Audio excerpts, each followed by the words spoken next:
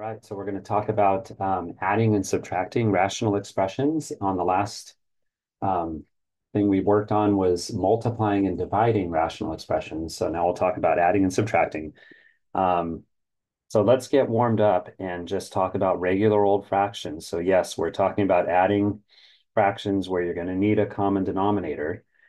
And ideally, if I want to add 3/16 plus 7/10, a common denominator that will always work is you can just multiply the denominators together and get 160, which is a common denominator. Ideally, though, and you're going to really see when we start working with, we start changing our numbers to algebra expressions, it's going to be really much more simple if we can get the lowest common denominator. So how would I do that? So if I were to, first thing I'm going to do is break down the denominators into all of their prime factors, prime numbers. 16 is 2 times 8, and 8 is 2 times 4, and 4 is 2 times 2. So the one way to write 16 in terms of just prime numbers is it's 2 times 2 times 2 times 2, or I could write that as 2 to the fourth if I want to. And then I want to add to that 7/10. Well, 10 is easier. That is just 2 times 5. So the way I can find my lowest common denominator is usually what we'll do is I'll just start with one of them. I'm going to take 2 times 2 times 2 times 2, or 2 to the fourth. And then I go to my second denominator, and notice I already have a 2 in there. I've got plenty of 2's. I got 4 2's there, so I don't need a 2, but I do need a 5. So then I would tag on a 5 there. If you multiply this all out, we already know 2 to the fourth is 16 times 5 gives you 80. So my lowest common denominator here is 80 when you multiply those numbers all together. Now, you know the practice then. What I'd want to do is I need to make both of these denominators 80.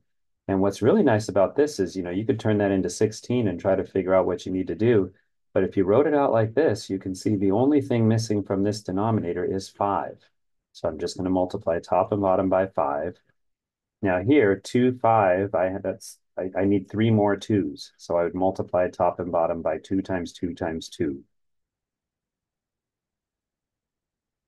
Then if we take it back to numbers, now remember you just go straight across. This is really 15. We already know that this comes out to be 80. 15/80ths plus this is going to be 7 times 8. 2 times 2 times 2 is 8, which is 56/80ths. And when we add fractions, we know we can keep the denominator the same and we just add the numerators. So 15 plus 56, 6 plus 5 is 11, carry the 1 is 71. So when we add these two fractions, you get 71 over 80. Again, I just want to point out that if you wanted to, again, you could, a lowest common denominator is 160. So if another way to do this is if I just multiply those together and think 160ths, how would I get that? I would multiply this top and bottom by 10. That gives me 160. This one top and bottom by 16. And 3 times 10 is 30. 7 times 16, oh boy. 16 times 7, that's 2. Carry the 4. 7, 11, it's 112. And if I add 30 plus 112, I get 142 over 160. And so the only thing is we want our fractions reduced. And perhaps you can see it. If you divide top and bottom by 2, you do end up with 71 over 80, the exact same fraction we got here. But you can see be much easier if I just work with the lowest common denominator, because usually my fraction will already be reduced. I don't have to pull out any common factors. Now, if that doesn't convince you, you start to get even more messy denominators. Like on number 2 here, I have 9 over 50 plus 4 over 15.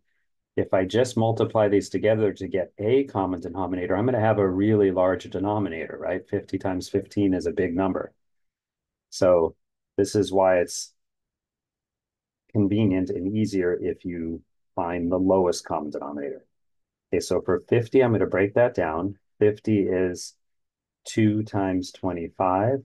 25 is 5 times 5.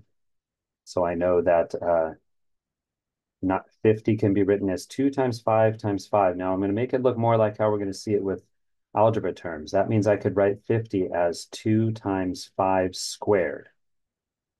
And then I want to add to that 4 over 15. 15 is just 3 times 5. So then I can make my call, my lowest common denominator. I'll start with this denominator. I have 2 times 5 squared. I go over to my second denominator. Well, I already have a 5. In fact, I have two 5s. The only thing that's missing here is a 3. So I'm just going to tag on a 3. My lowest common denominator is 2 times 5 squared times 3. If you want to take it back to numbers, 5 squared is 25. 25 times 2 is 50. 50 times 3, this comes out to be 150. So then what I would do, then you can work with 150 if you want, or I'd go here and say, okay, well, what's missing here from my lowest common denominator? The only thing missing is a 3. So I'll multiply top and bottom by 3. Over here, what's missing? I have a 3. I have one 5, but I need two 5s and I need another 5 and I need a 2. So this one would get multiplied by 2 times 5, which is just 10. That's the same as this. So then my denominator is the same. It's 2 times 5 squared times 3, or we can go ahead and write that as 150. My numerator is 9 times 3 is 27. 4 times 10 is 40. 40 plus 27 is 67 over 150, which is already reduced. No common factors there. All right, so you see the next one. If you want, this is a good time to pause the video and try to combine these two fractions with the lowest common denominator.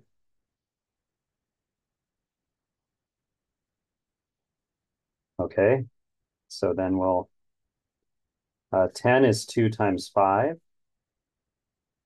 21 is 3 times 7. And so here, my lowest common denominator, I'll take my first denominator, which is 2 times 5, go to my second denominator. I don't have either of those numbers. So I am going to need 3 and I'm going to need 7. My lowest common denominator then is 2 times 5 times 3 times 7, or 10 times 21. 10 times 21 would be 210. Now notice, I don't want to discount that if there's no common factors between these two denominators, then yes, your lowest common denominator will just be the product of your two denominators. Okay, so then this one's missing the 3 and the 7, or the 21. This one's missing the 2 and the 5, which is the 10. Oops, 2 times 5, there we go. So then I have, this is 9 times 21. 9 times 21, we can do that off to the side. Why does this keep?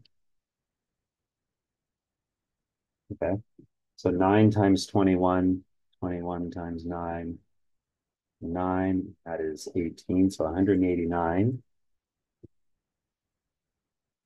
This is going to be over 210. This is 2 times 10, so that's just 20. If you add 20, that's going to be 209 over 210, almost 1.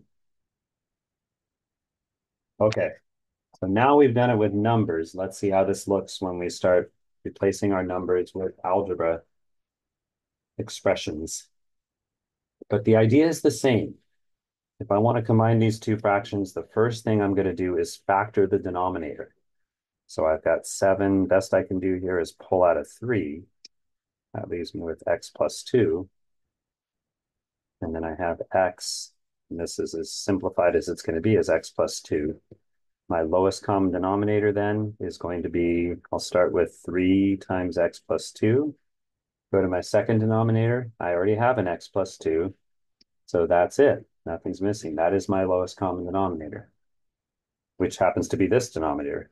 So that means the only adjustment I need to do here is to get a 3 here. So I would multiply this one top and bottom by 3. So I'm going to have a denominator of 3 times x plus 2. And my numerator will be 7 plus 3x. And we'll see on some other examples, you might be able to cancel something, do some factoring, cancel something out, but don't try to do something you know you can't do. This 3 cannot cancel with that because of the plus sign. 7 plus 3x doesn't factor anymore. We're just going to leave it like that.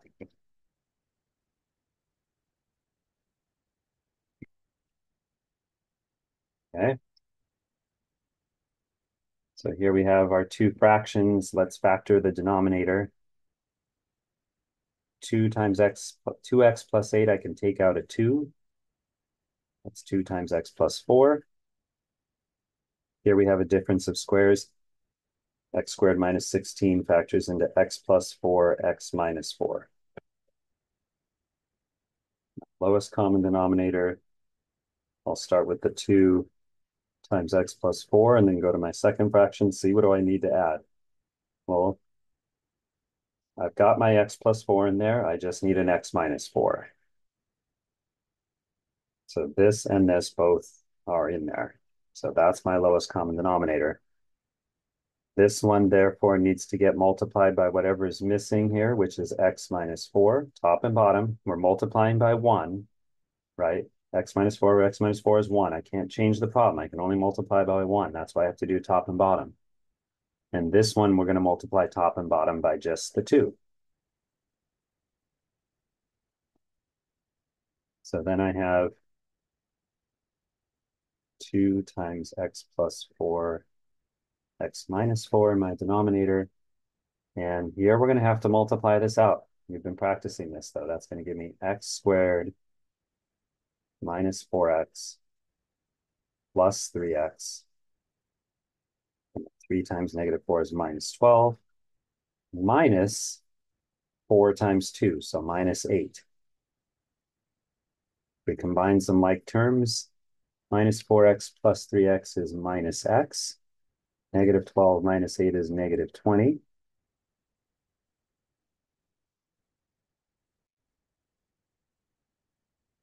And then what you should do to get this fully simplified, this looks like a trinomial that could probably be factored. And what I'm looking to see is if one of the factors is anything down here, I could cancel it out. So let's factor that numerator, x squared minus x minus 20. Two numbers that multiply to negative 20 add to negative 1 would be x plus 5 times, no, x minus 5. Let's start over here. X minus 5 times x plus 4 over 2 times x plus 4, x minus 4, and there we go. We have a common factor of x plus 4, so we could reduce this down further to just be x minus 5. You can distribute the 2 in if you want, but it might as well just leave it in this form, factored form.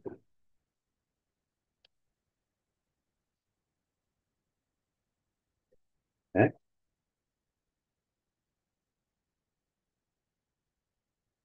Now we have, okay, well, some people would say I'm subtracting two fractions, but I would argue one is a fraction, right? One is 1 over 1. That's a fraction if I want to think of it that way. So I really have three fractions. Well, that's simplified.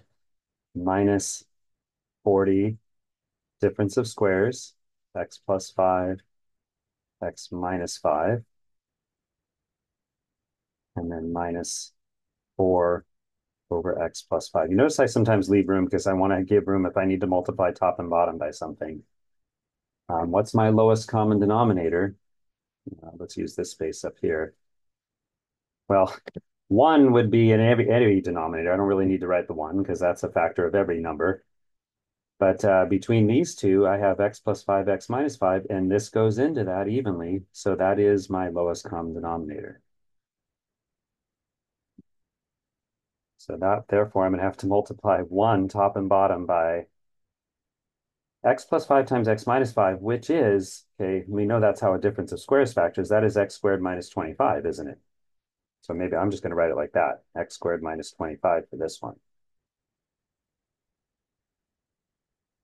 This one already has the right denominator because that is x squared minus 25. This one just needs an x minus 5.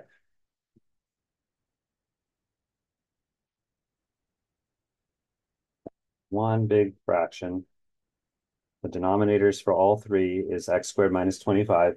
Or, maybe it is better. I was just maybe doing that to make a little room. Maybe I'll write it because as x plus 5 times x minus 5, because we saw in the last one something canceled out with one of these factors. So I probably should take it back to factored form. But as far as the numerator goes, I think I want to leave it like this, because I'm going to have x squared minus 25 minus 40, and then minus 4 times x minus 5.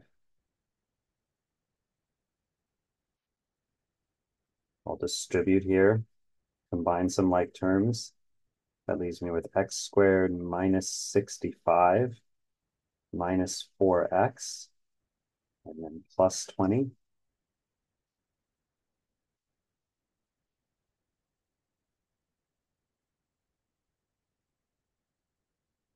We'll combine those, so that's really x squared minus 4x. Negative 65 plus 20 is minus 45.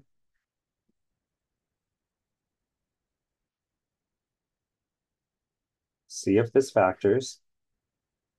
Factors two numbers multiply to negative 45, add to negative 4. I'm thinking negative 9 and positive 5. Multiply to negative 45 and add to negative 4. So it's going to be x minus 9, x plus 5.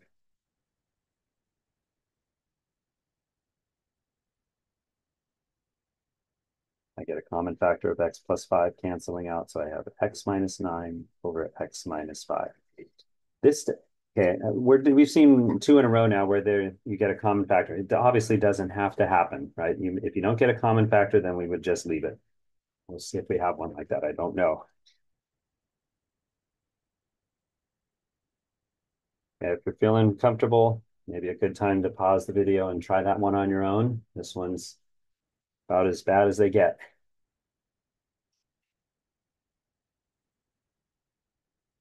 Okay, so I'm going to jump in now and factor this. X squared minus 2x plus 1 factors into x minus 1 times x minus 1. I could write that as x minus 1 squared minus, here I factor out an x, it's x minus 1, plus x plus 1. Here I can take out an x squared, and then I have x minus 1. So lowest common denominator, I need 2 powers of x minus 1, right? I need x minus 1 squared. This one has an x minus 1. I already have that, but now I need an x. This one has an x squared, so I'm going to need another x. That'll be x squared, but I already have my x minus 1. So this is my lowest common denominator. Okay. That's the same as this. So for the first fraction, I want to multiply top and bottom by x squared. For this one, I'm missing one x and one x minus 1.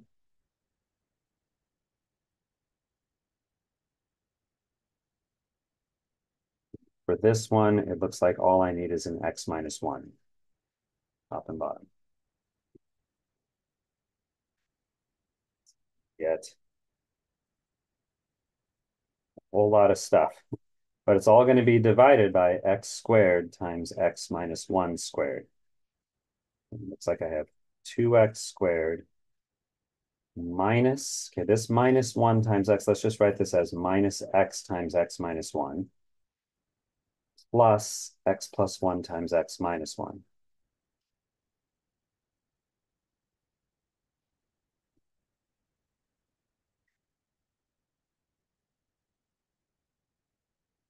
Start simplifying this out. So 2x squared minus x squared, negative x times negative 1 is positive x.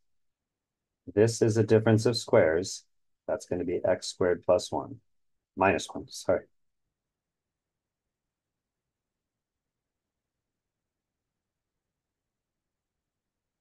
And it's like we have negative x squared, positive x squared,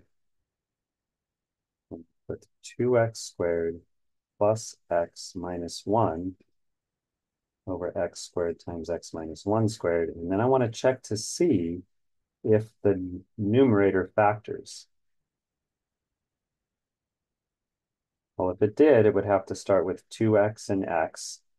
The last numbers have to multiply to -1, so it's only 1 and 1. And to get a positive 2x, if I make this +1 -1, that gives me positive 2x minus 1x would give me a plus x. And you can see nothing's going to cancel that. It's really close. If that was an x minus 1, I could have divided something up. So you could either leave it, I mean, now that you know nothing's going to cancel, you could take it back to here. Since we took the time to factor it, we might as well leave it there. Generally speaking, if you can factor it, even if it doesn't cancel, you'd probably be better off leaving it in factored form. Okay. Different looking, but also very similar. There's this idea of compound fractions. These are essentially fractions that have fractions as part of them, part in the numerator, part in the denominator. And so to simplify these, that would be the directions. What would seem to be logical. Now remember, okay, before we do any math here, remember that you can only, what's the rule about dividing two fractions? Dividing two fractions, for example, 2/3 divided by 5/7. We've talked about you really in reality are multiplying top and bottom by the reciprocal of the denominator, but what it really boils down to is you change that to 2/3 times the reciprocal, 7/5. That's how we divide two fractions, but I see more than two fractions here, right? Especially if we consider that x is really x over 1. I see four fractions here. We can't, there's no, that's not what this rule says. We have to get a fraction over a fraction. So what that means is we need to use some algebra to combine these two fractions in the top and the same two in the bottom. So to do that, now the common denominator is hopefully easy to see. If I have 1 and x plus 1, my common denominator for the numerator is x plus 1. So I'm going to multiply this one top and bottom by x plus 1. I got to remember there was a minus sign in between there. And for the denominator, the lowest common denominator is this times this. So this one will get multiplied by top and bottom by x plus 1 minus, this will get multiplied top and bottom by x minus 1. So I'm going to have in the numerator, my denominator is x plus 1, and I have x times x plus 1, which if I distribute is x squared plus x minus 2 over the denominator's fractions have a common denominator of x plus 1, x minus 1. And what do I have in the numerator? I have x squared plus x minus. Okay, this is tricky. This minus sign is minus the whole thing. It's really, that minus gets distributed. It's really minus x plus 1. So then, and these would, it looks like these cancel, doesn't it? So then we have a fraction over a fraction. Now we can flip and multiply. So we have x squared plus x minus 2 over x plus 1 times that by the reciprocal of the denominator, which is going to be x plus 1, x minus 1 over what's left over here, which was just x squared plus 1.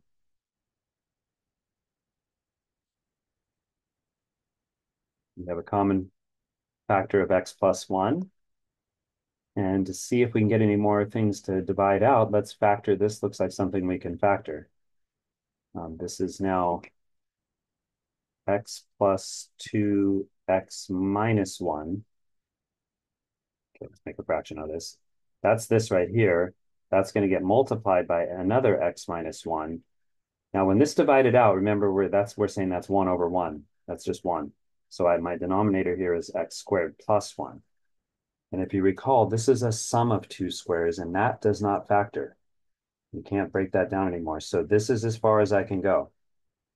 Probably if this was on some kind of a assessment test or whatever, a multiple choice test, they would probably list the answer though as x plus 2. If I have x minus 1 times x minus 1, then I could write that as x minus 1 squared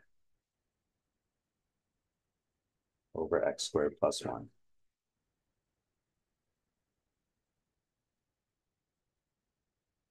That's what a compound fraction is.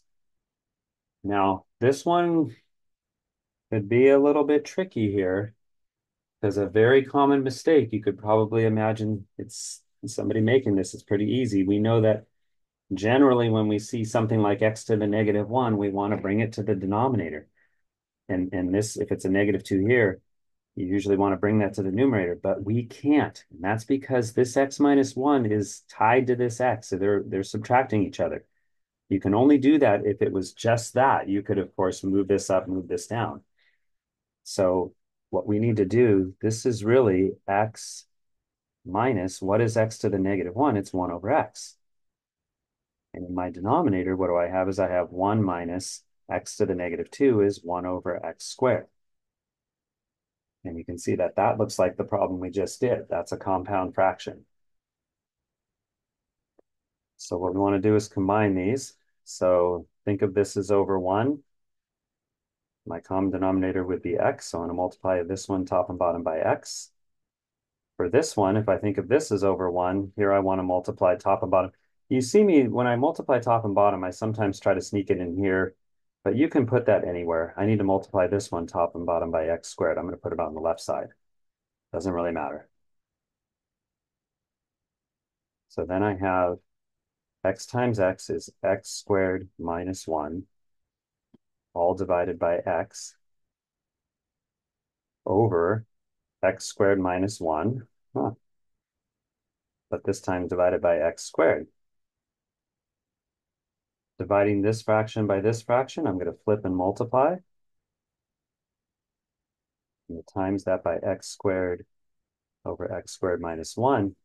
Now you can even, you know the factors, but there's no reason to factor it because I'm going to have the same thing there and the same thing there. And then that leaves me with just x squared over x, which is just, this is x squared divided by x to the first is just x to the 2 minus 1. It's just x to the first, or just x.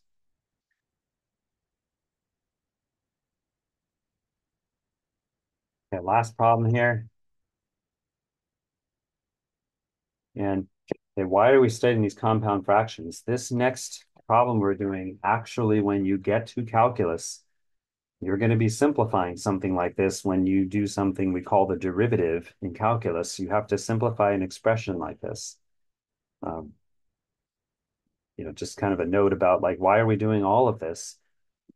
The thing about calculus is it's not the calculus that gets in the way most of the time for people, it's the algebra. And it's sometimes, not simple algebra like this. You have to deal with this compound fraction. Okay, so anyhow, what we'd want to do, okay, first of all, let's think of this when you divide by h, that's the same as h over 1. Okay, so I do have just one fraction in the denominator, but I have these two in the numerator, which I need to combine. X plus h and x, these are different denominators, right? So I'm going to multiply this one top and bottom by x, this one top and bottom by x plus h, so that I get the same denominator. That's my lowest common denominator, is x times x plus h. So then I have 1x minus, again, watch out, that minus 1 gets distributed. So it's minus x minus h over the same denominator. I'm going to put the x first, x times x plus h. And this whole thing is divided by 1 over h. I'm sorry, not 1 over h. It's divided by h over 1. Might as well cancel out those x's. So what do I have is I have negative h over x plus h. Now, rather than write divided by h over 1, what if that's the same as multiplying by 1 over h? Multiply by the reciprocal. And we see that we can cancel out the h's, leaving me with a negative 1